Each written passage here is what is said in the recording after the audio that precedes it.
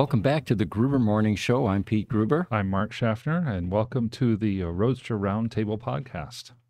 The image behind us, of course, since this is a Roadster podcast, is the artificial intelligence representation of a Tesla Roadster. And although subtle, it does seem to be getting more accurate as time goes by.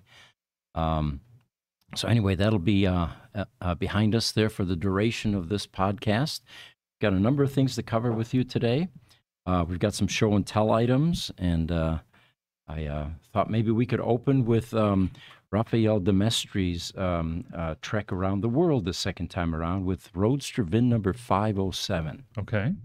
I got an email from Tesla this morning, and they were asking contact information for Rafael. Apparently, Rafael had contacted them and wants to stop in Lathrop, California. Mm-hmm.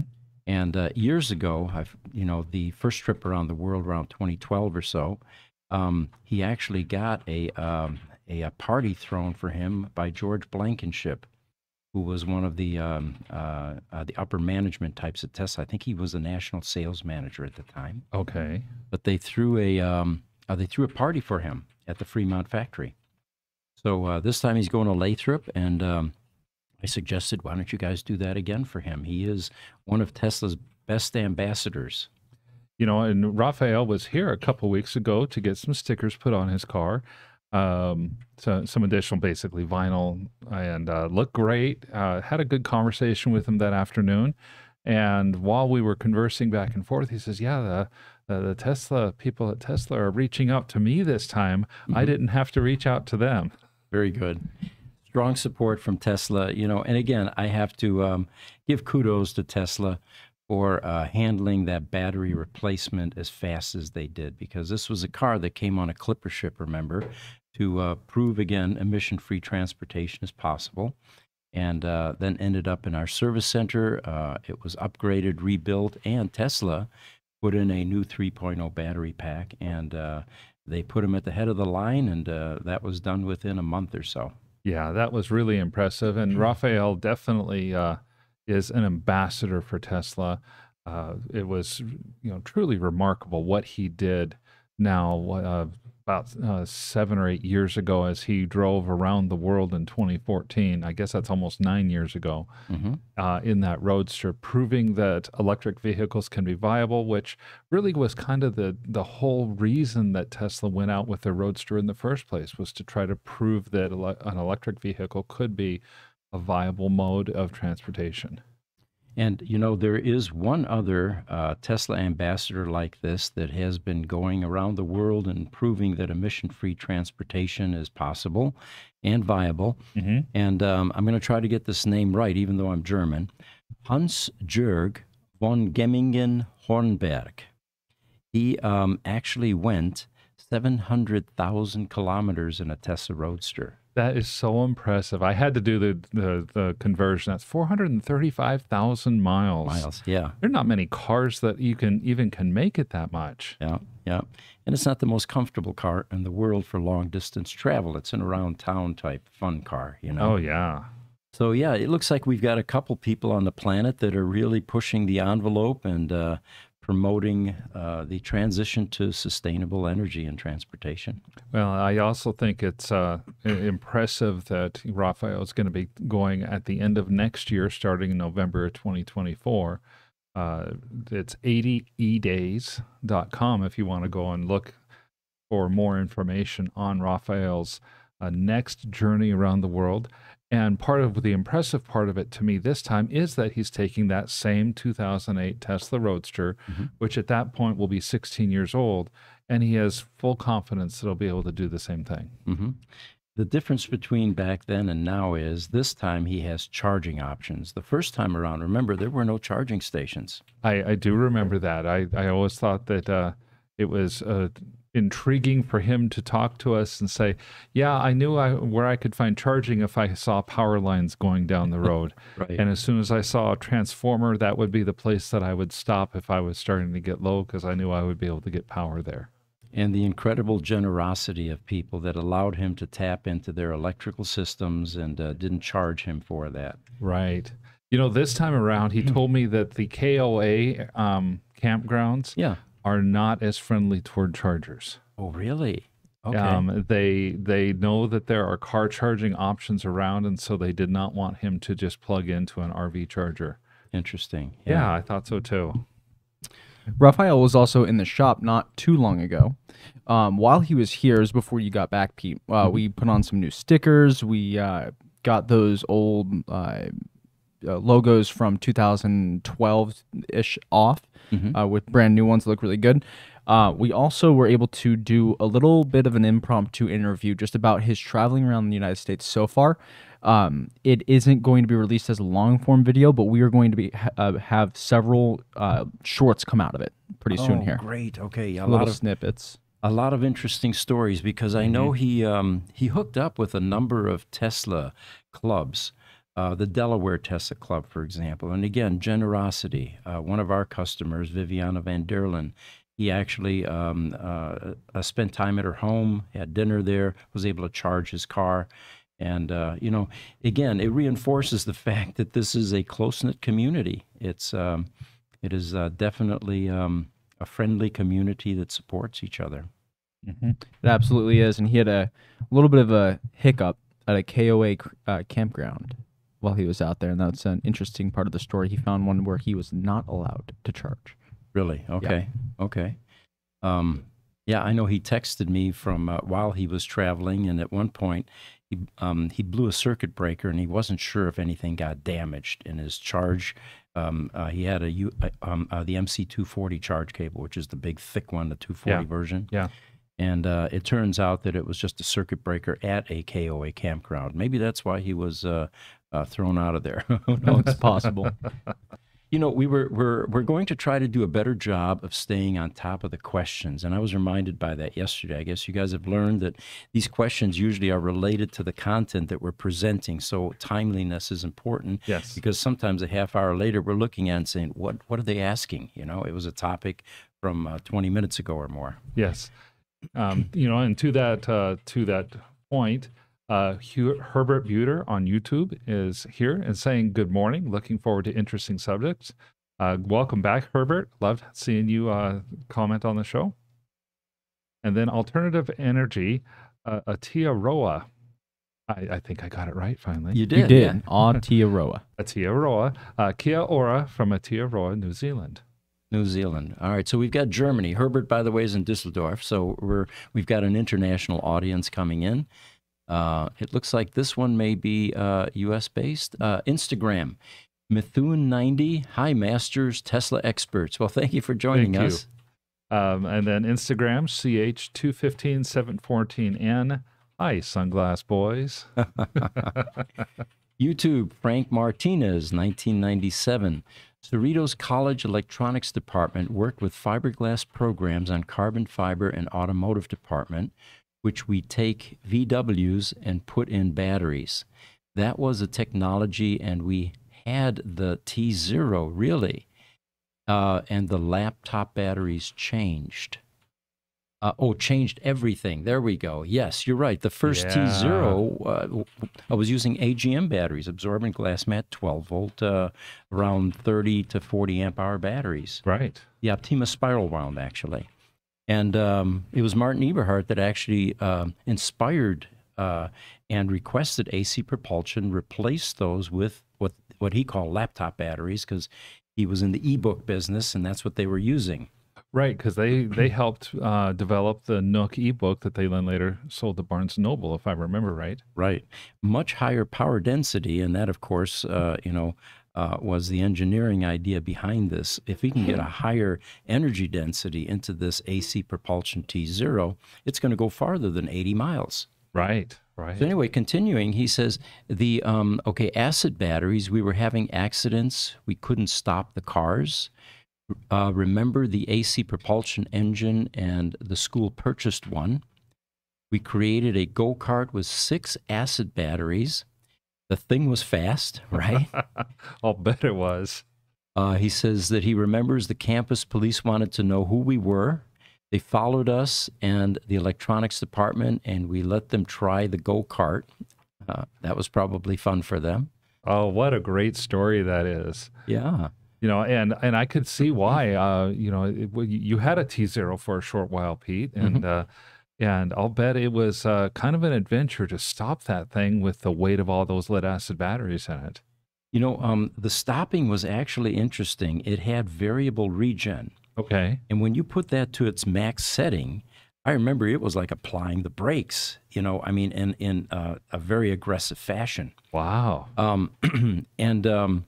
We took it to a trade show, by the way, or actually it was an EV event out in Scottsdale. Okay. At the pavilions. Yes. And just to make sure we had enough to get back, because the Optima spiral rounds were starting to age in that T0, we brought one of our utility vans, one of the Gruber Technical Services vans, with a generator just in case. And we parked it right next to it. And but yeah, that was quite a car. It also became very popular because they took T0 number 2, I believe it was, to Laguna Seca, which is a California racetrack, very popular here in the U.S., kind of like Nürburgring in Germany. And a lot of exotic cars raced on that track. And this little AC propulsion T0 was actually embarrassing Lamborghinis and Ferraris of the day and McLarens. And that's how a lot of people became acquainted and took notice of it, including Elon, of course, and Yes. Martin Eberhard. But yeah, thank you for chiming in. A bit of history there from one of our viewers. Thank you. Thank you. Great story. TikTok, Joel1031 says Edison is coming out with an electric truck. It's a 1990s Silverado with 385,000 miles on it. I assume that that's what the 385,000 means. Yeah, I'm not sure what that means exactly, but Yeah, those guys are doing some really cool stuff up there in the backwoods, converting big diesel stuff to EV, and they're definitely an entertaining watch on YouTube. Most definitely. And up there in British Columbia, they've got the space to do some of that stuff. I could definitely see them grabbing an older style Chevy Silverado pickup truck and doing the same type of electric conversion. We have a TikTok comment from Will. He says the carbon footprint is bigger with electric. And of course, there are a lot of conflicting viewpoints on that, but there are. I'm going to start by having Joel 1031's response, and then I'll chime in as well. It says everything leaves a footprint, good and bad. Joel is right. Will's point about electric cars having a bigger carbon footprint is true early in the life of the electric car. Right. The difference, here's where the real debate is: how long do you have to drive an electric car before you before you get to that tipping point where the electric car has less carbon footprint than a gas-powered car? The general consensus is that it's probably somewhere around 100,000 miles. Maybe a little bit less, and that's simply because there's so much more carbon that goes into the mining operations and the manufacturing operations for the batteries. With the recycling of lithium-ion batteries, however, that's really ramping up, especially redwood materials, and the fact that even like we mentioned earlier today, there are people that are driving their electric cars hundreds of thousands of miles because with fewer parts, people are finding that the electric cars simply last better and longer with less repairs. I would tend to, in my overall feeling, is disagree with his assertion. I do not think electric cars in their life cycle have a bigger carbon footprint than gasoline-powered cars. And of course, the other element there is you mentioned two of the most important ones. You drive them longer. They have fewer moving parts. They're going to be on the road much longer. And then, of course, the recycling efforts, which are getting closer to a zero waste stream. Right. Yeah, then well, I had a thought, and it just escaped me. That happens. I'm 72 years old, guys, so occasionally I'm going to have one that just, disappears. Well, Pete, we'll just always fall back on, hopefully, we only have to have this conversation a few more years because we got aliens and fusion. Oh, there we go. There we go. Yeah. All right, Ed Prelitz is joining us again from YouTube. Welcome, Ed. He says, do you believe or hope that Tesla will release another Roadster in version 2? Well, that's actually on the drawing boards. Yes. It was initially announced in 2017, I believe, or 2018 timeframe, and everybody got all excited. They had a down payment program for $50,000 down. You could reserve a signature series, the first 1,000 or so. And but anyway, Tesla has been preoccupied with the creation of other vehicles, more mainstream, keeping shareholders happy, keeping the profitability up, and meeting the broader demand. So all projections at this point for this new Roadster were disappointingly missed, but they feel that by 2024, that is the new target date for this new Roadster. The upside in all this is that it continues to improve. I think the original 0 to 60 was 1.9 seconds, which was just faster than any production car ever made. And as other vehicles began to appear on the horizon with that kind of performance, like the Rimac, for example, Tesla began to, or continued to design this version 2 Roadster. And they're now even talking about rocket thrusters from SpaceX that are going to put this into just over 1 second, 0 to 60. I'm not sure I can drive that kind of a car because I don't know if I can handle the G-forces. Well, is it driving a car or is it pointing a car? Yeah, good point. Yep. You just point it in the direction and it goes. In Road and Track, Richard and I had mentioned on our regular Tesla podcast that's on Tuesdays and Thursdays. Last week, we mentioned Road and Track has a list of 51 upcoming models that are coming out. And near the end of that list was the Tesla Roadster. They were predicting 2025, but we don't know. That's speculation. The big thing that they did mention, though, was that Elon had made some more news about talking of how they do have an engineering team that's actively working on the Roadster. They're definitely developing it. He just said, I can't promise exactly when it's going to happen. So it's going to come.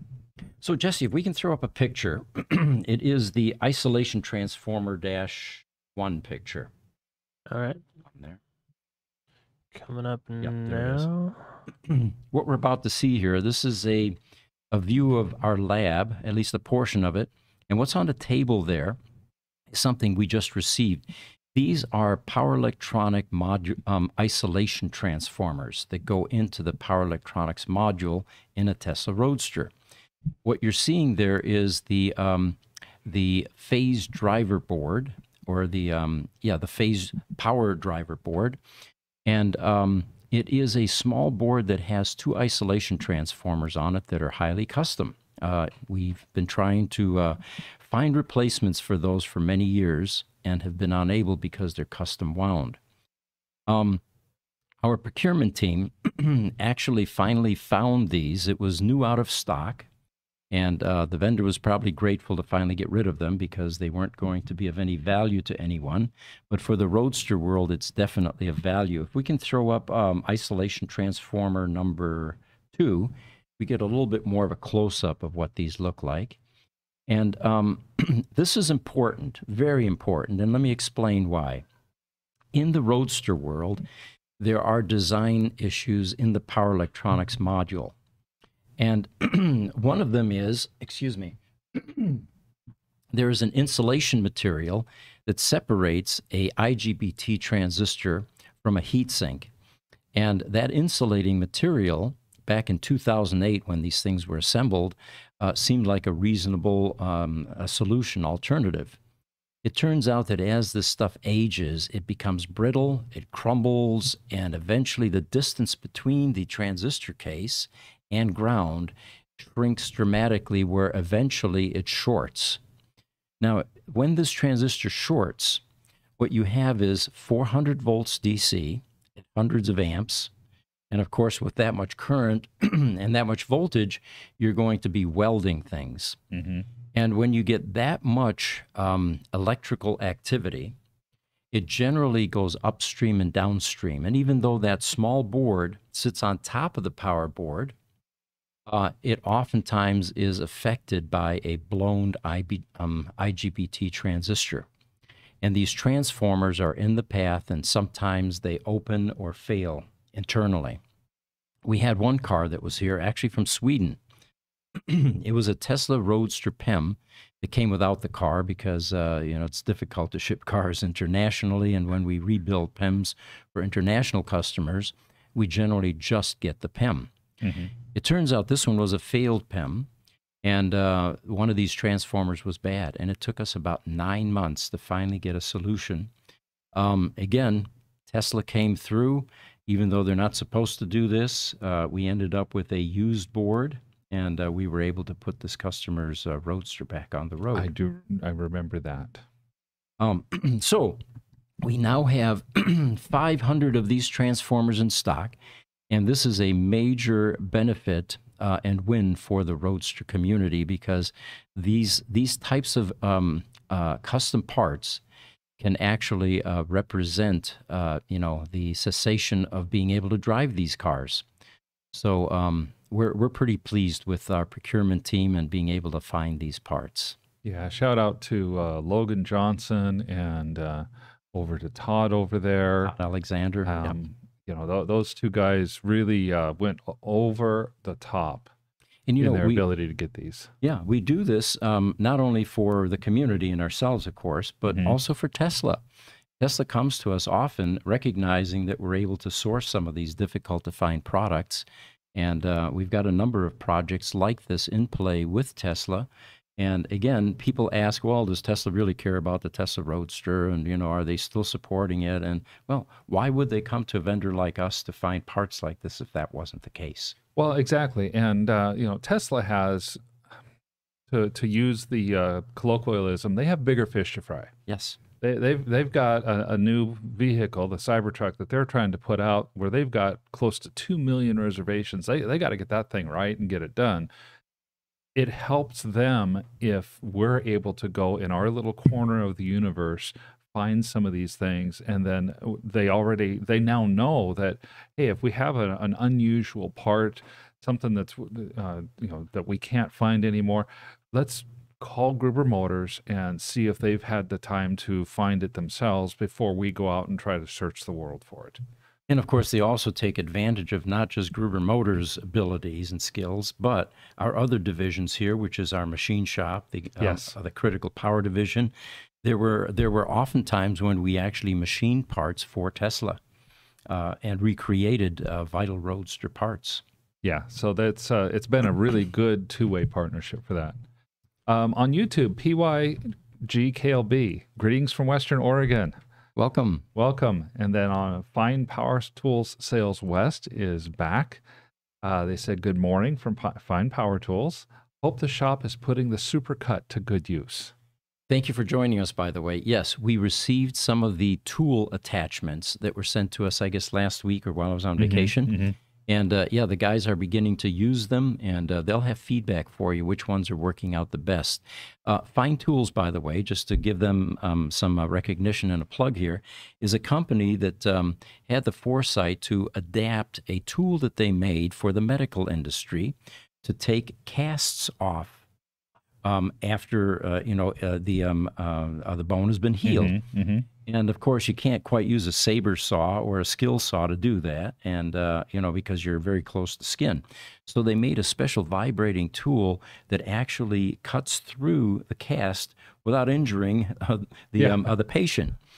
Well, they decided this might have broader applications, so they took a look at the EV business and the need to disassemble large high-voltage battery systems in Teslas to start anyway, and realized that this tool may work for that. So what we've been doing in conjunction with them is experimenting and testing this tool to loosen the lid on top of the 1,200-pound Tesla Model S and X battery packs and be able to take it off much safer, faster, and a more equitable way.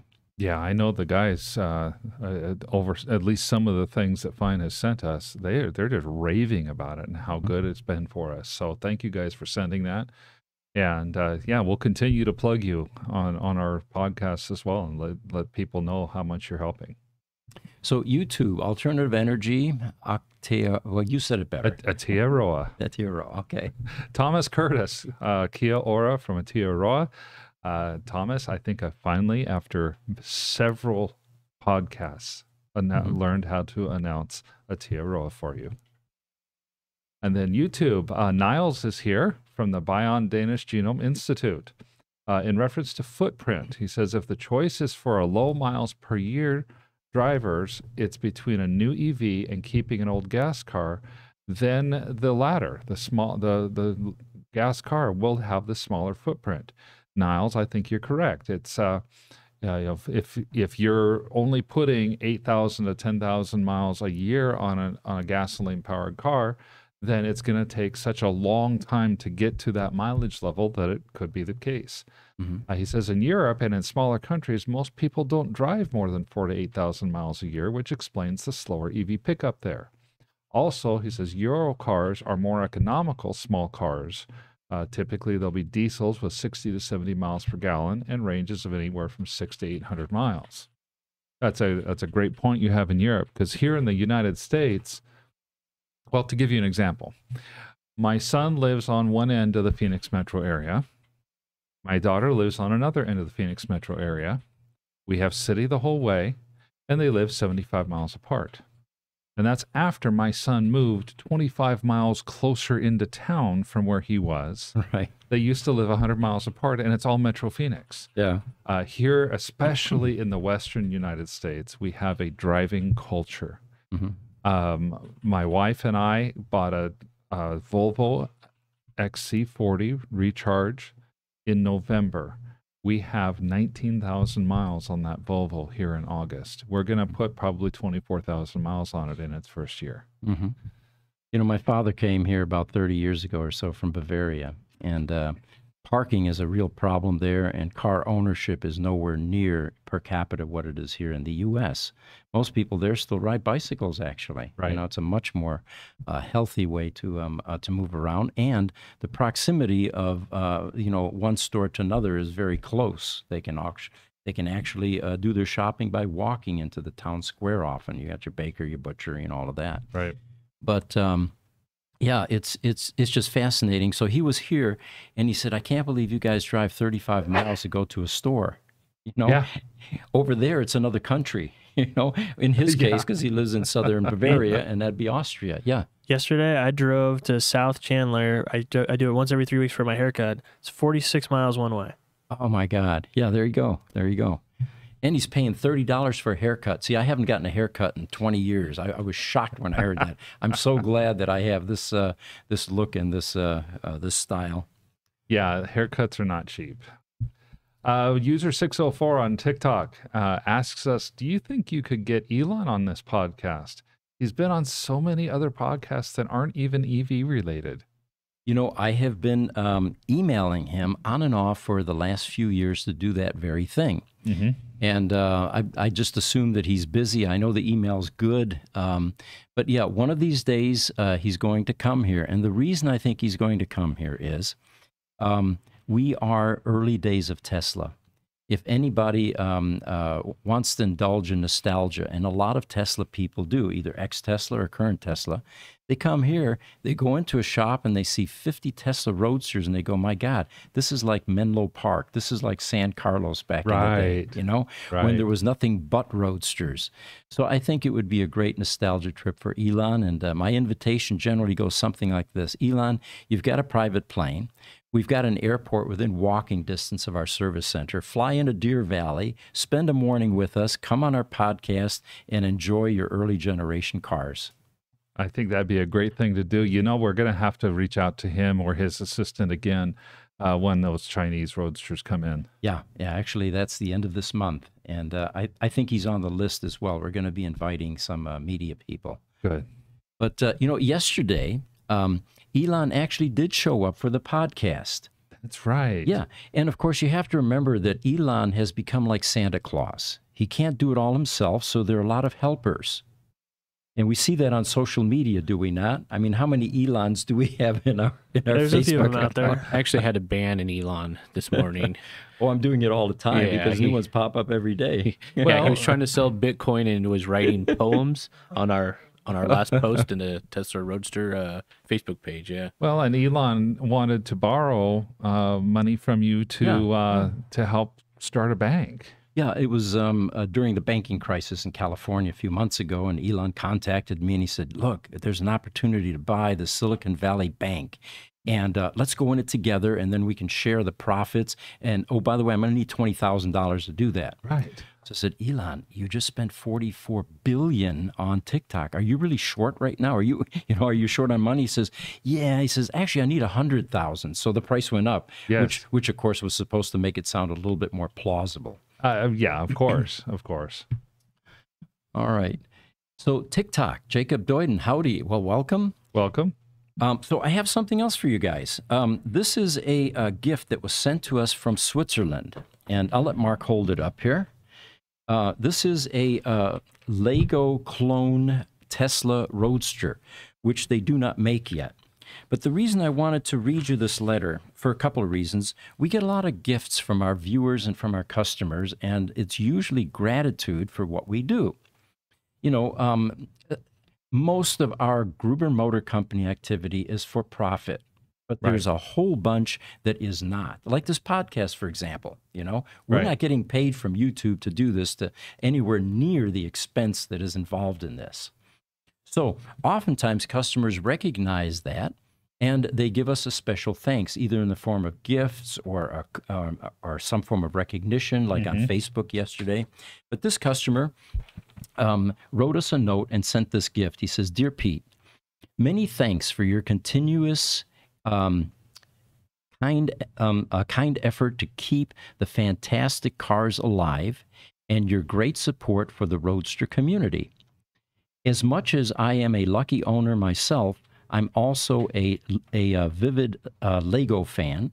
So what lies closer to that than to create my own set of a Lego Roadster, since Lego has not come up with one, and that's what he created. For those of you interested, his website, and I think you can buy this, is iconbricks.ch. So www.iconbricks.ch. And he says, I wish you that you have a lot of fun with it. So any of you interested that would like to get a Lego Roadster, it comes with a detailed instruction book on how to put it together. And I'm going to turn this over to one of my sons because he loves putting Legos together. And the gentleman's name is Thomas Ruesch, R-U-E-E-S-H, in Switzerland. Owns Tesla Roadster VIN 350, by the way. I guess we can say that. Yeah, I think so. Yeah.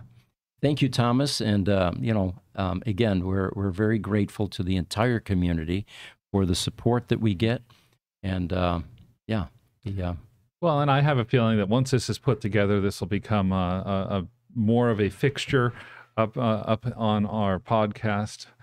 And there's even a chance that we'll try to work with him to see if we can get this put as merchandise onto the Gruber Motor Company show to go along with the sunglass cases and some of the other things we're looking at. We'll put it on our e-store. By the way, Ed Prelitz, who asked earlier about the Tesla Roadster number 2, version 2, I keep forgetting we have one right there by the TikTok camera.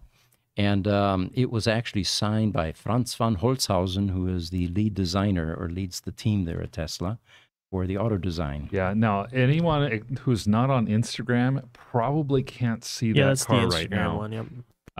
But we'll take at some point, and I'll reach forward, or Peter reach forward, and we'll pull that car out so everyone can see it. All right. YouTube. Niles is back with us again, and he wants to give us a important clarification. While Niles said, hey, for the driving that we do, diesel-powered or fossil-fuel-powered cars probably have a lower carbon footprint right now. He says, I am for the EV transition. Of course, I will be getting an Aptera. That's going to be a cool car, Niles. I'm very impressed with that car. There was one at the Tesla Roadster, the Tesla event out in California this weekend. Oh, okay. The Roundup, they called it. Tesla takeover. Tesla takeover. There you go. And yeah, I mean, compared to the other sedans that you saw out there, this Aptera looked very futuristic. It looked like something out of the Jetsons movie, or the current version is movie, but I used to watch it as a series. Yeah, me too. On television. Me too. These guys over here are probably all too young, but of course, the solar top on that car and the styling, the in-wheel motors, it's pretty state-of-the-art stuff. I think we have one customer in California that has one, and he's very happy with it, by the way. yes. And then Niles has a follow-up for us as well. He says, right now, he says, I bicycle around for shopping interval. Last year, I filled up 3 to 4 times. So that's like once every 3 to 4 months, he's filling up with fuel. He says, that's efficiency. I'm jealous. You know, but for 2 reasons. First, he's only filling up with fuel 3 to 4 times. Second, he lives in a place where he can bicycle. I love cycling. And here in Arizona, you know, we just got off of 31 days of 110 plus. We're into our next try to beat the 31 days already, and that means it's not good cycling weather.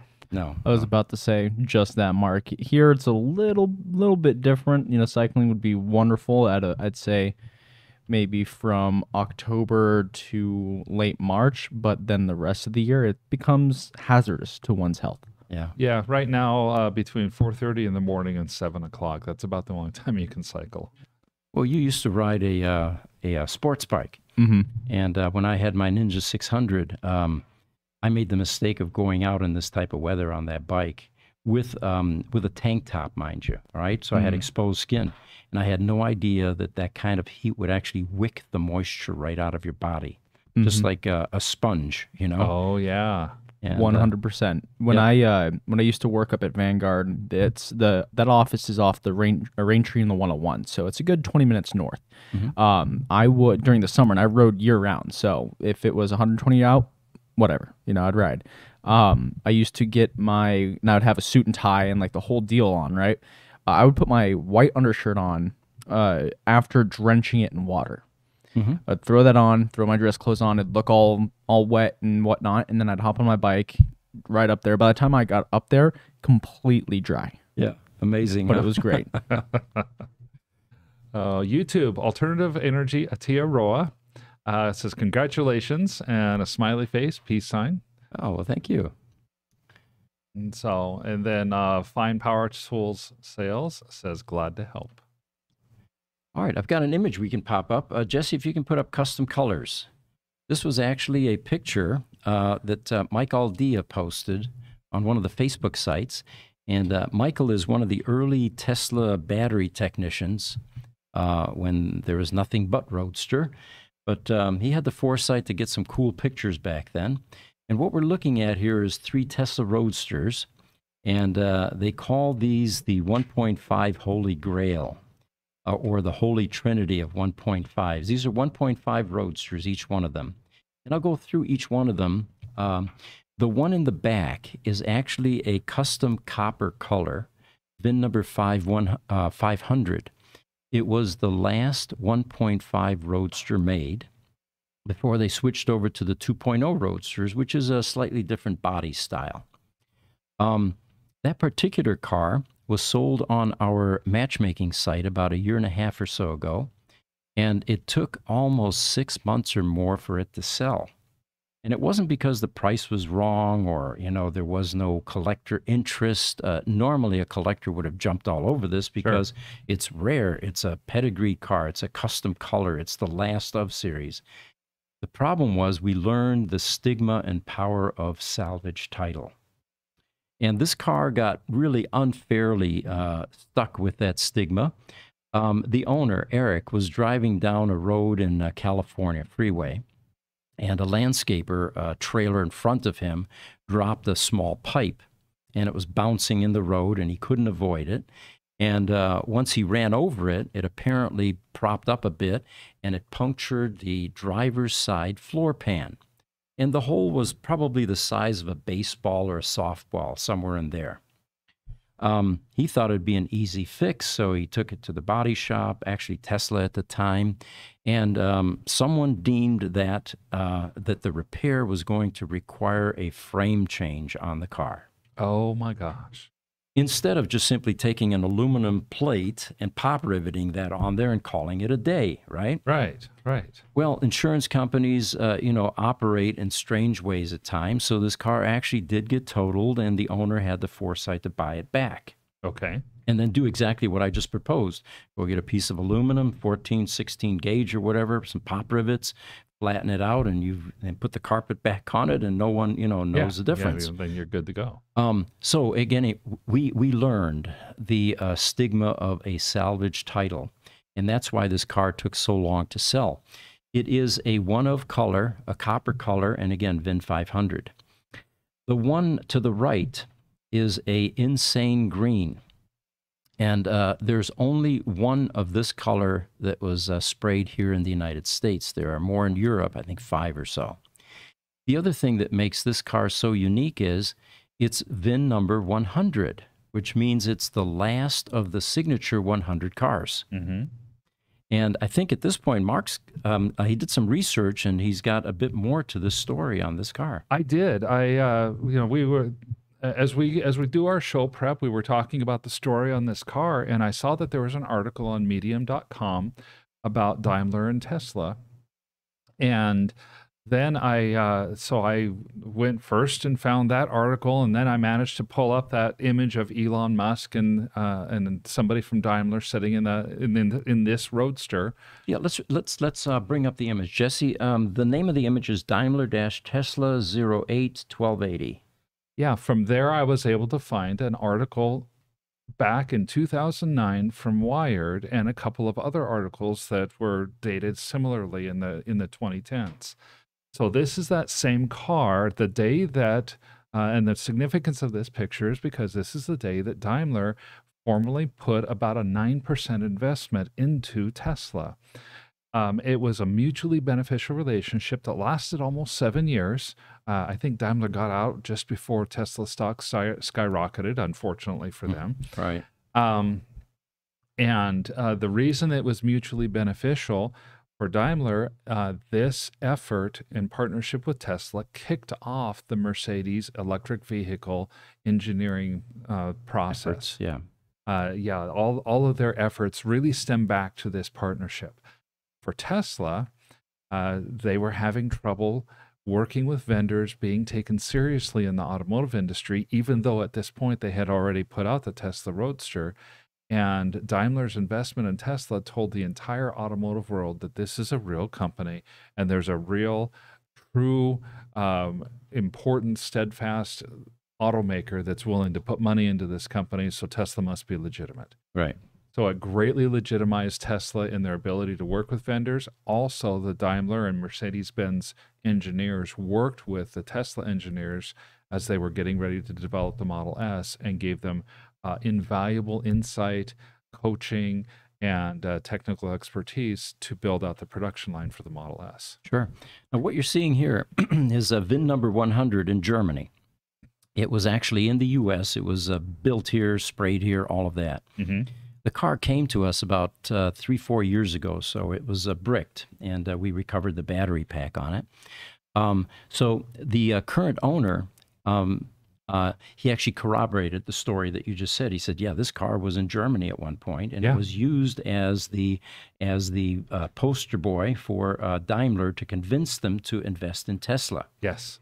Now, if you look at this picture, you'll see Elon is towering over the two Germans there in the middle. And those are the Daimler execs. But there's also a smart car, E-version smart car. Mm-hmm. And that was originally what triggered the interest by Daimler in Tesla.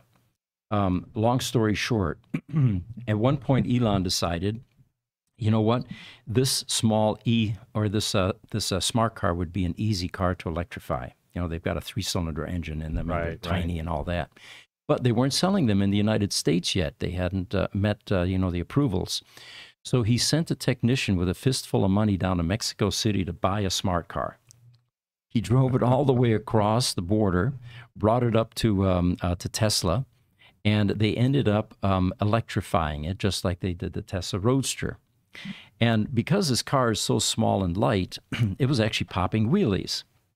So somehow they managed to get a hold of Daimler, and they found out that some engineers are going to be here in the United States at a trade show, and they got them to commit to come to see them at the factory. They hadn't told them yet about this e-car that they had converted, or the smart car that got converted to EV. So the guys showed up. They were done with their trade show, and like most engineers that travel, it's a rest and recuperation type thing, and they were hungover from the night before, but they were sitting in this conference room, and so Tesla was going over a PowerPoint presentation, trying to intrigue them with the electrification of a car, right? And they found that they were falling asleep at their desks. So at one point, this is the way legend has it anyway, Elon said, okay, enough PowerPoint, we want to show you something out in our warehouse. So he takes the engineers out to the warehouse, shows them the smart car. They didn't realize it had been electrified, gave them the keys and let them drive up and down the back of the building. They're popping wheelies. And we think that that was what the original motivation was, because by the time these guys got back to Germany and talked about their escapades, people became interested. And then we think that VIN 100, the insane green, was then shipped over to Daimler to show them the car and prove that this is a viable concept. Sure. And I can picture in my mind's eye a smart car. I mean, it's smaller and lighter than a Roadster by a lot. It's got that short front to back length, because they're 9 feet long or something like that. And replacing a 3-cylinder 65 horsepower motor or something of that sort with a even lighter electric motor that puts out 240 horse. Oh man, that had to be a lot of fun. Yeah, they couldn't keep those front wheels down. So that's a story on VIN 100, which is insane green. Now, a couple of other people piped up here. And it turns out that Tom Greiner said that VIN 100 was actually a slightly different color from the actual later insane green Euro Roadster. Remember, there are about 5 or so in Europe that were this color. By the way, when I was test driving this car, we do that after every battery recovery.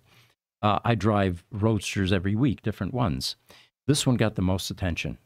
No doubt about it. In parking lots, in car, on the road. I could totally see that. I even took this to a Lamborghini dealer, and I parked out front because I wanted to take pictures of this next to some Lamborghinis, and it cleared out the sales floor. All the salespeople came out to look at this car. So it's definitely a popular color here in the U.S. But anyway, so Tom says that this was a prototype paint, and they changed the formula a bit later on for the Euro Roadsters. They also apparently held back the production on this VIN 100 car because it was made later in production. And we'd have to ask Tom why that was the case, or whether they were planning on parading this around, being the last of the signature cars.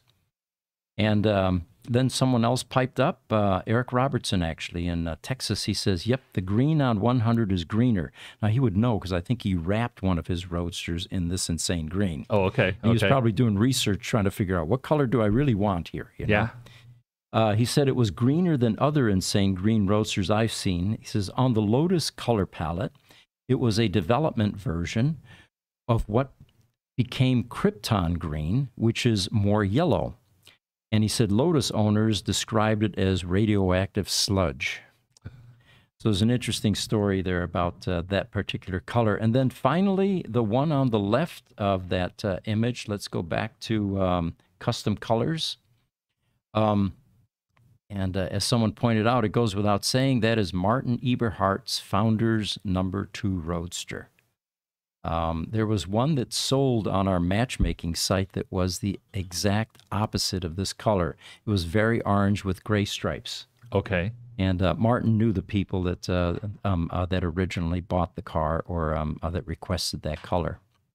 So there you have it. That is the early 1.5 color variation in the first 500 Tesla Roadsters built. I can definitely attest to the yellow being an attention-grabbing car.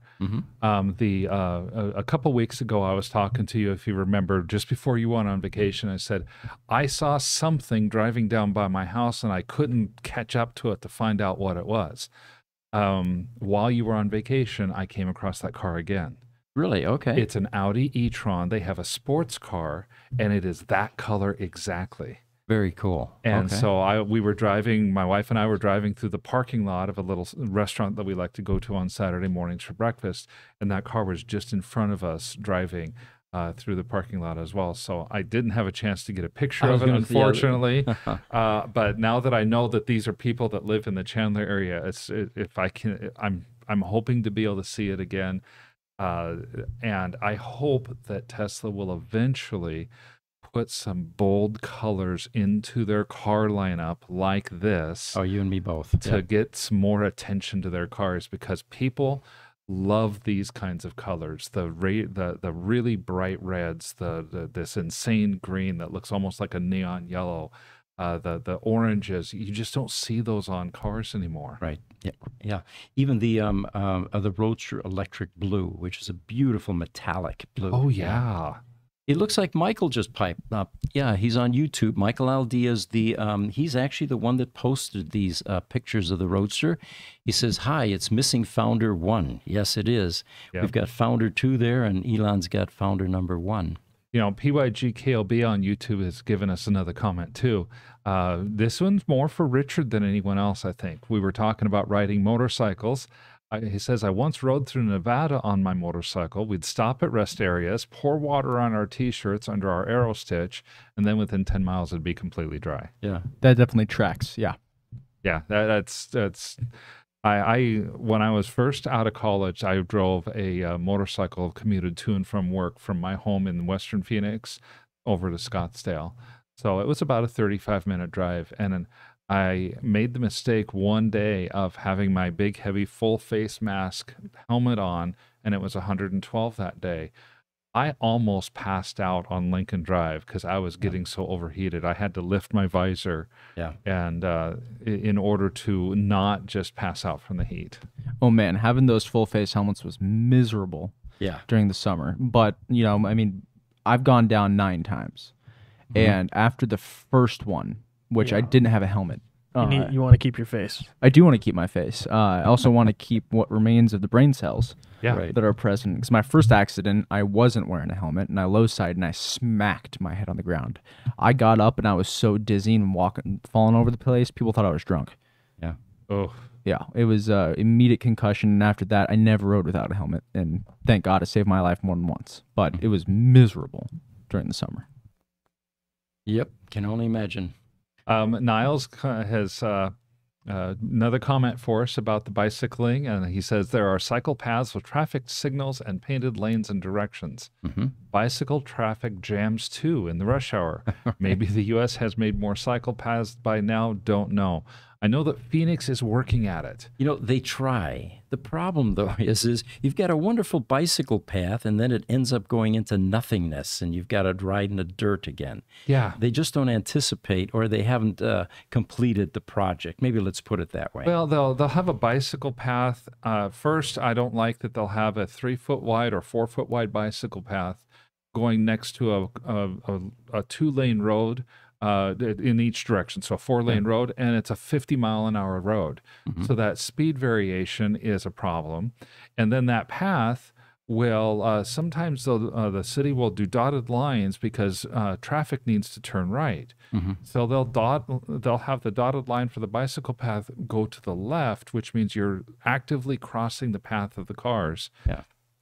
It's not a good design. It's dangerous. No. They just need to allow bicyclists on the sidewalk. I still don't understand why that's not allowed. Yeah. Nobody walks on the sidewalk in Phoenix. Right. Yeah, they burn their feet.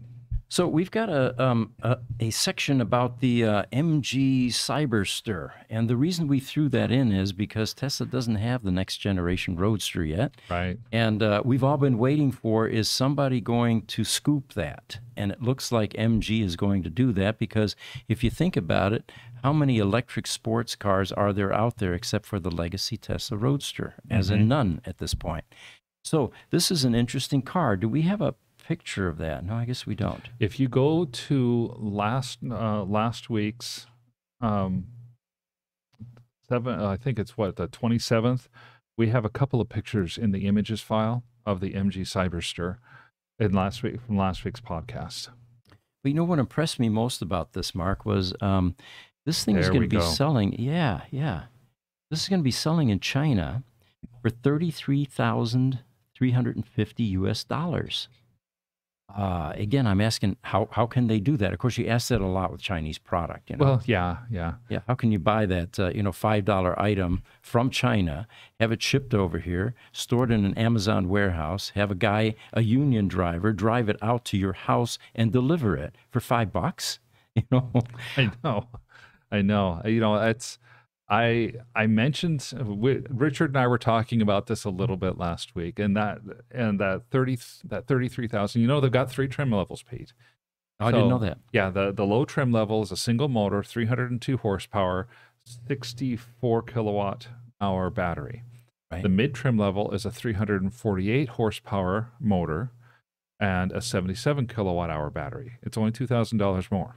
Wow. The top level trim combines the 2 motors, so it's an all-wheel drive with about 570 horse, Right. a sub 3-second 0 to 60 time, and the 77 kilowatt hour battery for another $2,000.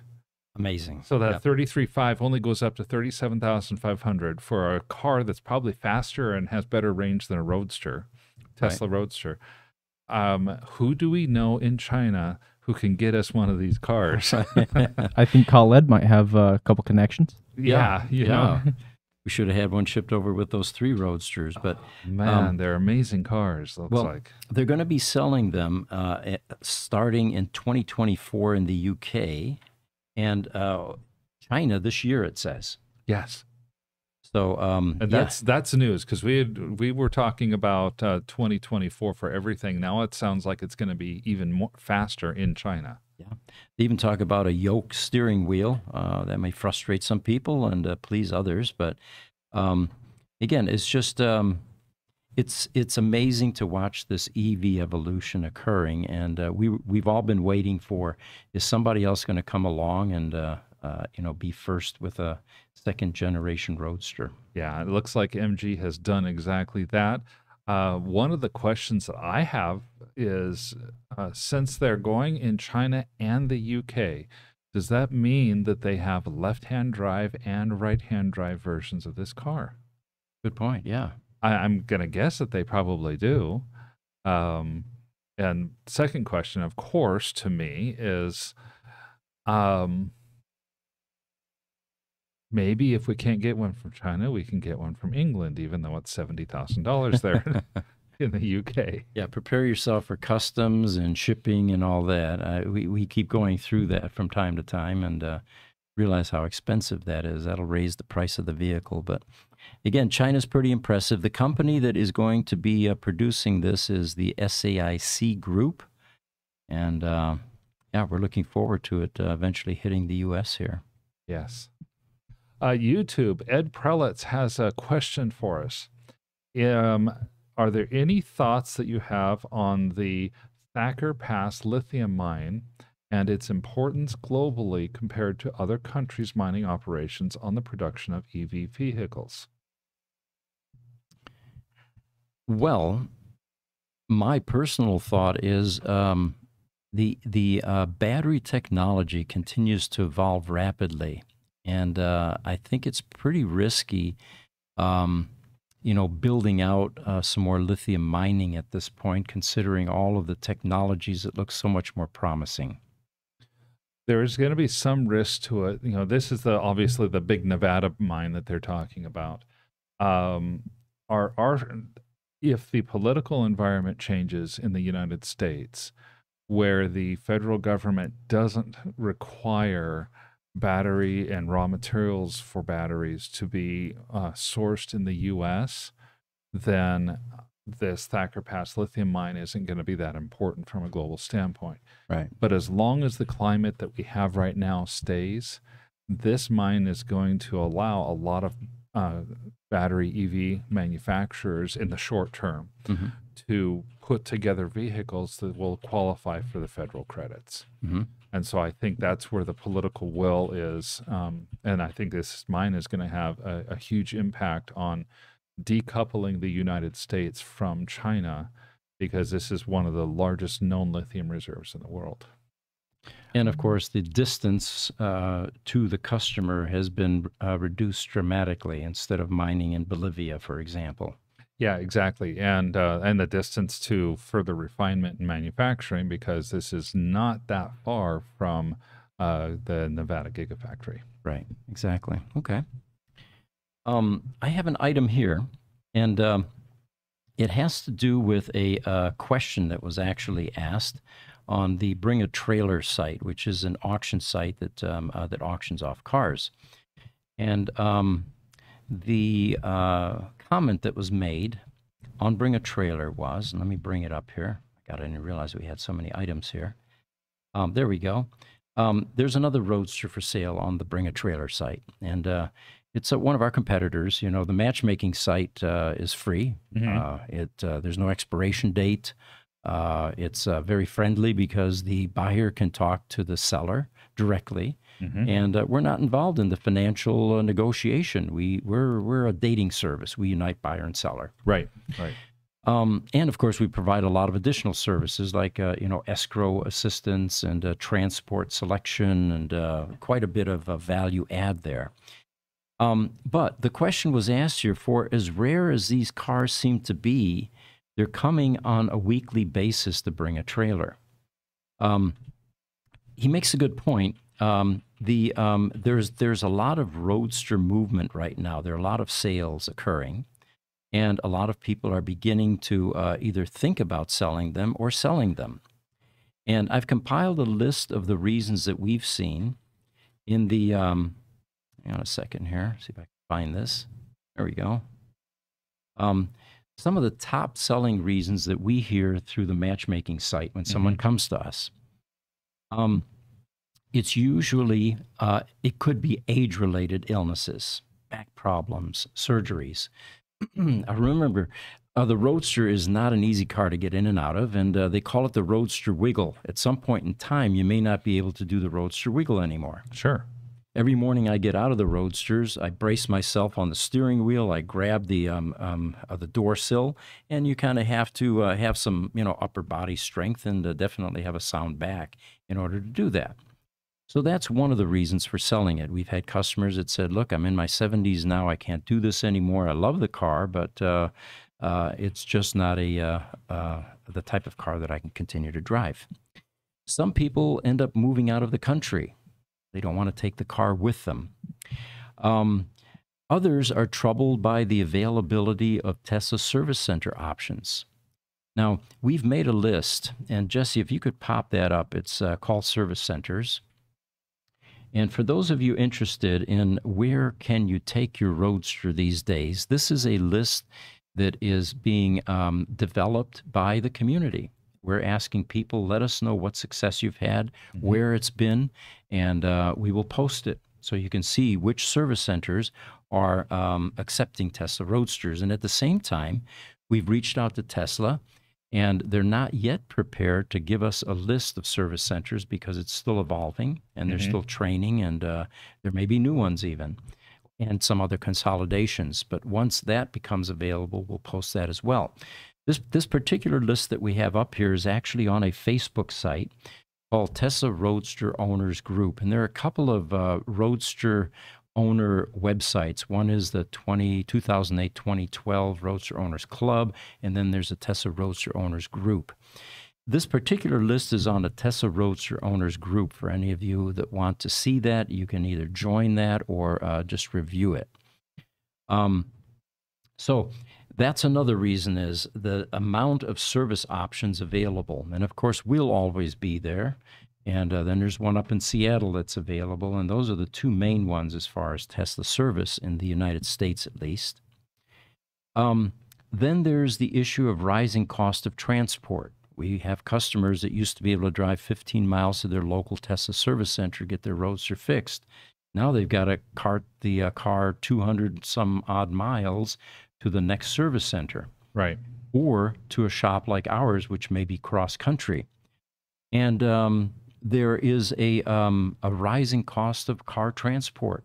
We used to be able to get cars picked up and delivered to California for around $400 to $500. Now it's almost double that. And it all started with COVID, actually. A lot of these drivers didn't want to continue to drive. They were getting federal subsidies. And, so anyway, there's a rising cost of transport. One other reason is roadsters are aging, and deferred maintenance is beginning to manifest itself. We, of course, have been a proponent for that for some time. There are certain things in a Tesla Roadster that you need to pay attention to. That is deferred maintenance. Your power electronics module is going to need to be rebuilt, especially now that some of these are out there for 15 years, and you have components in there that have an 8-year shelf life, not even operation life. So the deferred maintenance sometimes is motivating people to sell. And then the final one is estate sales. Some of the owners have passed, and the family now is selling the cars. So those are some of the fundamental reasons, and any of you interested in that list of service centers, again, that Facebook site will give you some indication where those are, and that will continue to grow and evolve as we get information from Tesla eventually, and as the Tesla Roadster owners give us feedback. A couple comments I have on this one. First, it's outside of what we see from the Bring a Trailer auction site and from our matchmaking service. Very, very little activity on Roadsters anywhere. If we had a person who is now using our service, they had tried to put their car on eBay Motors, for example. It was such an unusual car to sit on there that it didn't go to the right market. Right. And so they had a much lower asking price on there than they had an asking price that was low enough that had it been on our site, we would have had people fighting over it. Sure. And yet they couldn't sell it. Yeah, and this was a Roadster that had collectible elements that people didn't recognize. Yeah. Again, the car needs to be properly represented. And, it requires some expertise to do that. By all means. And as more Roadsters go to more collectors, you end up with fewer Roadsters driving on the road, and you end up, when you have fewer Roadsters driving on the road, it just kind of feeds on itself. Right. And pretty soon you have and I think we're already here, you have a fairly large contingent of Roadster owners that have their Roadsters, and maybe they have one as a daily driver, and they have enough wealth to have a second or even a third that they're just holding in reserve to collect. Sure. Most of these people won't really care about the distance. Right. They don't have a problem with sending something 250 miles to a service center or even 2,500 miles across country to us. That leaves the people who are using the Roadster as an older daily driver kind of in the lurch, because they don't really realize that, yeah, okay, I paid a lot of money for this car 15 years ago. It's probably not worth a lot of money now. They don't even realize that car is probably worth as much as it was when they bought it. Mm-hmm. Right. One of the cool aspects of our matchmaking service is we have a pre-qualified Roadster buyer list that has been accumulated for over 2 years, and it's actually over 400 at this point. Mm-hmm. And our commitment to the Roadster sellers is that everything is free. First of all, we'll do the listing. We let you take the pictures. We recommend that you get a professional photographer if you really want to present it in its best light, unless you have those skills. But once it comes to us, what we do is we create the listing, and then we send it to this list of 400 pre-qualified buyers. And oftentimes we find that the car sells just by us sending to that list before it even gets to social media, which is typically what we do 24 hours later to give the pre-qualified list an early warning what's available. Yeah, I don't even remember how many times, because I get copied as when those come out as an internal employee. It goes out to the list, and 6 hours later or the next morning, you're saying, yeah, you know what? We've got 3 different offers on this car already. We're not even going to post it. And that's happened so many times. Right. Okay, so we've got some questions there. Niles is saying, regarding motorcycles, he says, I was saved by a Helite air jacket. Expensive, but in the wheelchair, it will seem cheap. Highly recommended. I'm not familiar with that. Helite, is that a... Yeah, are you familiar with that, Richard? I'm not. I did a brief stint of research on it. They look a little expensive. I think they might be the ones that have the actual airbags that deploy. Yeah, it's like a jacket that deploys as soon as you, as soon as your orientation turns a certain level, it'll pop the airbags. How cool is that? You look like the Michelin Man after an accident bouncing down the road, right? Hey, if it keeps us safe, I tell you what. Oh, yeah. Right. And on TikTok, Sergey says, hello, today meeting about electric cars. Yes, we are, Sergey. Hello from Ukraine. Welcome, and I'm glad that you were able to join us today. And speaking of Ukraine, we just received a Tesla Roadster from Ukraine. It was a brilliant yellow, and it's going to need a lot of TLC, but it's not often that we get a car from an international source like that. There's an interesting story behind this car, including some theft involved at one point in time, and but it's back in the U.S. now. It's currently at our shop, and we're going to put this thing back on the road. I'm looking forward to seeing that process go. Highlander Apparel on YouTube is checking in again. It says, hi, guys. I'm just checking in. And P.S., kindness is still free. Yeah, absolutely. Absolutely. So one other item I have here actually came up on one of the Roadster sites on Facebook, the Roadster Owners Group. And this is from Neil Wise, who has a Tesla Roadster service repair operation. Oh, do you need to fix that? Go ahead. Looks like one of our streaming services has gone down for a moment here. Is it TikTok or Instagram? Instagram. Okay, we're back up. Welcome back, Instagram. Sorry about that. Neil Wise owns a Roadster repair service in the UK, Wise EV Limited. And he has mentioned this to me before, but can we throw up some pictures, guys? We want to look at condenser-1 first. In the Tesla Roadster, in the front, you have these louvers and a lot of space in between them. And below that, you have your, you've got the air conditioning condenser and a couple of Spall fans, and you've got an HVAC controller. But the problem is it's not out of the elements. So this is what the condenser looked like in a Tesla Roadster that Neil was repairing. And you can see there's actually chunks of aluminum missing in the upper portion there. And the reason for that is this thing sits almost horizontal in the Tesla Roadster. And in wet environments, this thing is usually soaked. And worse yet, you get leaves that fall down in there. They hold the moisture. They become acidic at times as they decompose. And aluminum, doesn't like that kind of environment. So in the UK, he's seeing a lot of these types of repairs that are necessary, especially with the aging Roadsters. He said this particular one had not only failed, but the retaining bolts had seized to the spire clips which hold the unit in place. We've seen that too. The rust gets so bad that it fuses with the Tinnerman clips. So he says, after giving a bit of fight, we swapped out the failed and crumbling old unit and fitted a brand new one. Luckily, they have the genuine Eberspacher units in stock, and they were able to repair this. We also, by the way, have, and this was one of the great benefits of being able to revive a Tesla Roadster part, we were able to find these original condenser assemblies, and furthermore, with these Spall fans. So we have the entire assembly available. Here in the U.S., we see a lot less failures with this because we don't have that kind of wet climate in all parts of the U.S. at least. Right. We're going to have another break here for Instagram. Looks like Instagram is misbehaving just a little bit here.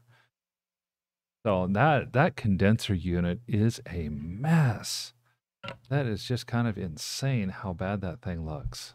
As soon as we get Jesse back to his desk here after getting Instagram back up and running, I've got two other images I can show you how much devastation results in wet climates. And of course, the counter argument here is don't leave your Roadster outside. It's not waterproof. Yeah. We say that all the time, even in the United States here. The charge port door, for example, is not waterproof. It will fill with water, eventually corrode a connector on a circuit board that's no longer in production. And, of course, to recreate a board like that for the quantities we would need would make that just cost prohibitive. Yeah, I've seen live and in pictures of the wires on those circuit boards that are just corroded completely off. Yeah. There's nothing left of them. So find a garage for your Roadster. Keep it under cover. Keep it out of the continuous wet type environment. And the next image would be condenser 2, Jesse. Let's see if we can get the... Yeah, there's the... what is underneath the condenser stack that you saw there, and you can see how much rust and corrosion Looks like is right going on there. about there. Yeah, my hand's getting cut off. Right about up there, though, is where one of those rusted bolts might. There's a lot of rust up there. And then condenser number 2, you've got 3 up right now, Jesse. Condenser number 2 shows the assembly in the car without the fans removed or that compromised condenser assembly removed. And you can see how much water damage there is underneath this car. So anyway, thank you, Neil, for that information and those tips. One of the things that makes these Facebook sites so valuable is there's a lot of communication like this that takes place and keeps the Roadster owners up to date on what kind of aging issues we're seeing and what kind of solutions we're finding for these problems. The Roadster owners community is one of the most close-knit and enthusiastic communities of car owners that I've seen yet. Mm-hmm. There are, and I've seen a few now. The Volvo, I'm on a Volvo group, and they're also they're really good about sharing. It seems to be the smaller population of vehicles like this, because I don't see this in the Model S, and I see this kind of collaboration even less in Model 3s and Model Ys. So one other item that I have for you is we're beginning to develop some of the cosmetic, exterior cosmetic items for the Tesla Roadster. This one, for example, hope you can see it, is the medallion that goes on the front. This was a China issue, and I want to caution you, although it looks great, it doesn't fit. It's about 1/4 inch to 3/8 of an inch too wide. And there's really no easy way to trim it down to where you could make this work. But you will find these on various sites for sale, and it looks deceptive in that you might think that you can use that on the front of your Tesla Roadster. There's the chrome version of that same medallion. Our team here has gotten very good with carbon fiber. The larger carbon fiber pieces we actually have made for us by 3 or 4 vendors that are highly qualified in the mass production of carbon fiber here in the U.S., by the way. And but the smaller items like this we're actually making in-house, and this is a carbon fiber medallion for the Tesla Roadster. This one will fit, and we will have variations of this. This is the traditional carbon fiber weave. I don't know if we can see that. We'll have this on our e-store, and you'll have much better images then. And then this is the larger carbon fiber version of the same medallion, which some people like. And that one has kind of a random weave on the back as opposed to the traditional weave, correct? Yes. Yep. That's more of a random pattern. I didn't bring them, but we have these center caps too for the Roadsters that are still evolving, and we'll have pictures out on Facebook soon and on our e-store. It looks great with a black powder-coated wheel with a black center cap, and if you have red calipers, we recommend these red T's. We have one customer that fell in love with that. It's a nice offset to the red calipers. Oh, it looks great. TikTok, Marinus has joined us. Marinus, if you would like to tell us where you're coming from, we would love to hear. He says, good evening, though, and good evening to you. YouTube, Highlander Apparel says, man, I love this show. It's always so informative. Well, thank you. Thank you. We're having fun with this. So another thing that we saw on YouTube, or no, actually Facebook. It has to do with the trunk light.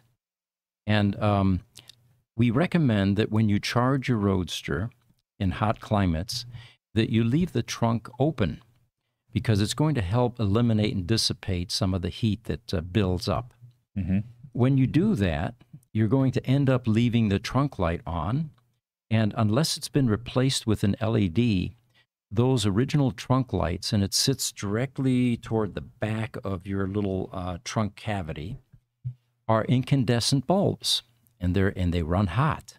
And there's a little plastic lens that covers that, and that eventually gets so hot that it melts that. Oh. So what we end up doing with every Roadster that comes in, and it's free, by the way, we have a number of complimentary services like this. We replace that incandescent bulb with an LED bulb that runs cool, and you don't have that problem anymore, and it's actually brighter as well. So in that case, you could open your trunk, leave it open, and not be concerned about melting your trunk light lens. Sure, sure. The other option that you have is there's on the left side, or the driver's side in the rear, there's a small plug and socket combination by the trunk latch right next to it. We unplug those when the Roadsters come in, because before we've changed the LED, we don't want to melt that lens. Sure, okay. So you can unplug that, and if not having a trunk light is not important to you, then that might be one way to get around that as well.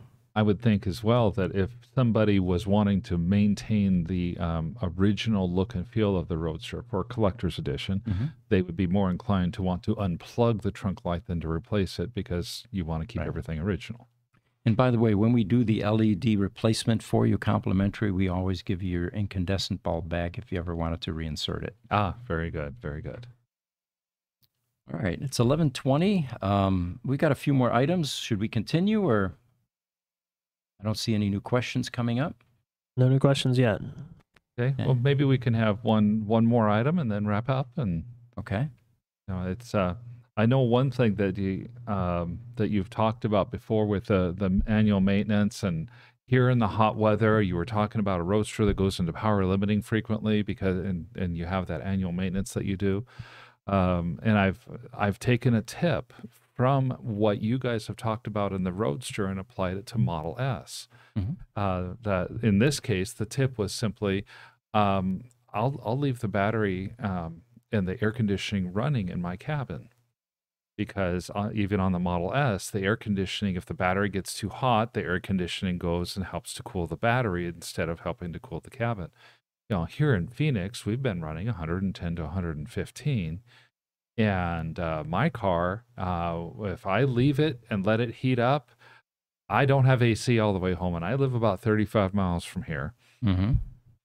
If I leave it on, it cools the cabin some, and it cools the battery some, and I can leave it on a charger, and it goes.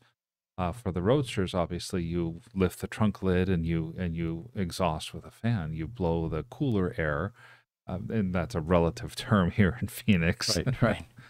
Onto the PAM and help keep it cool that way. Well, actually, that's a segue into another Facebook item off of one of these Facebook sites, the Roadster sites. Here in Phoenix, I drove a Roadster last night again, and it went into power limiting mode repeatedly, up to 62 centigrade. It's when it's 110 out, you know, these Roadsters just can't handle it. It doesn't matter which Roadster I'm driving; they're all doing that. Right. But with the 1.5 Roadsters, they tend to be more sensitive to that. I've got Roadster VIN number 5 at home, and during summer with an environmentally controlled garage, you know, I can reach temperatures of 120, 130 in that garage. So number 5 complains constantly that the battery's too warm, it can't charge. So what I've been doing is two things. I have a fan on it, and I'll show you where you can buy a fan like this. I think we have a picture of it, Jesse, if you can throw up Lasco fan. And Thomas West, actually, in Texas, recommended this particular fan. What he does is he puts it underneath the Roadster, and he forces air up through the battery. With VIN number 5, I actually force air down, And that tends to keep the BSM happy. There's a battery safety management temperature sensing capability inside the main ESS battery pack. And when it feels that that's out of tolerance, it will tell you the battery's too hot, you can't charge until we get this down to 0%. Sure. Not range, by the way, 0% heat. So these fans definitely help. This is a you can get this on Amazon. I think it's $69. It should be in the picture. There you go. Yeah, he's got the picture up. You can direct it, and it makes a huge difference in your ability to keep charging your Roadster during the extremely hot months. Now, it's not just Phoenix, Arizona that we have this problem. We've got Roadster number 13 up in Las Vegas. He has the same problem. He actually went as far recently as putting a window air conditioner in and then ducting it directly to his Roadster, which is up on a lift. So you have to take special precautions with these Roadsters. They were prototypes, and there were certain elements that weren't completely designed. Now, you know what Peter told me last night? Yeah. He said that in Saudi Arabia, they had a lot of problems with heat, and they actually ended up writing a special version of firmware that takes that window and opens it up just slightly to the point where they don't get the power limiting problems to the extent that they used to. And this was way back in the day. So since this is a Roadster community, if any of you know about this patch or this hack, we'd love to hear about it. And if that software is available, we could definitely use that here in Vegas and Phoenix, Arizona. Boy, that would be really nice because, yeah, I will attest as well. Now, I did take and make the investment and put air conditioning in my garage when I got my new house a couple years ago. It's not at all unusual. Prior to that, the garage I had was 120 degrees constantly throughout the summer. And if power limiting is occurring at 62 degrees centigrade, well, that's only a 20-degree differential. It's about 144 degrees. And if you're at 120 to 130, there's no room for that battery to start to heat up before you're going into power limiting mode because your starting point is at 55 degrees centigrade. And that's just craziness. YouTube Highlander Apparel asks, I'm wondering about tires on an EV. Are they the same as ICE? Fundamentally, yes. What's interesting is when I first got my Roadster, the first batch of rear tires that I had needed to be replaced after 8,000 miles. The reason for that was I couldn't keep my foot off of the joy pedal. They don't call it a gas pedal anymore, or accelerator pedal, whatever you want to call it. So you kind of have to learn how to drive your car and become aware of the impact you have on doing hard launches all the time. The suggestion was, well, why don't you just go and get a set of new tires and get that 40,000-mile warranty? Well, the difficulty there is you have to have tire rotation periodically in order to qualify for 40,000-mile warranty, and you can't rotate tires on a Tesla Roadster because you've got 18s in the back and 17s in the front. So, or is it 17s and 16s? I think it's 17s and 16s, actually. Yeah, 16s, okay. So anyway, the problem with a EV is you're going to get tire wear in two different directions. One is acceleration, the other one is during regen braking. And so they don't tend to last as long as they would on an ICE vehicle. I've also heard that weight, because electric vehicles tend to weigh more than equivalent ICE vehicles of size, that becomes an issue on these vehicles as well, because the weight of the vehicle is constantly pushing that tire down into the pavement, creating more friction than it would otherwise have, and it's fairly significant. To the point that there are a number of tire manufacturers that will not warranty their tires for use on electric vehicles. They're trying to push people into a much more expensive, what they call electric vehicle tire now. Interesting. YouTube, PYG KLB was at the Tesla takeover event, and he says he spoke with a Michelin rep there, And two differences are that the tires need to be rated for the weight and usage, just like you said. Mm-hmm. Second is the road noise is more audible, so tires are designed so noise is not as annoying. He says, I have Redestein 104 rated, nice tires. You know, they have those Continental tires that have the sponge lining on the inside of the tire. Yep. And that is for noise deadening. And yeah, it's he's absolutely right. With an ICE vehicle, you're covering up some of that noise with your engine. Right. With your engine noise. With an EV, you have wind noise and whatever else you're picking up. Yeah, you have wind noise and you have tire noise. That's pretty much it, because unless you have an older electric motor that has had a little bit of ingress of the coolant, because that coolant will tend to ingress into the motor unless the motor gets fixed, and then it starts to mill, and you'll hear a milling sound in your motor. That's the only other noise that you typically have on your electric vehicle. Right. So next week, we've got an Instagram comment. He says, so much better on YouTube. So he switched from Instagram to YouTube. And by the way, for those of you that want a fuller experience, yes, YouTube is generally much better supported on these streaming platforms.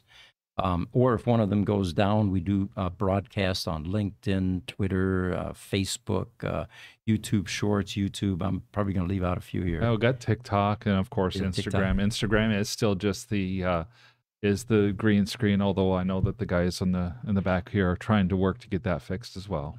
TikTok, apparently, we've gone to actually being able to display what's on the green screen. Yes. Much improved.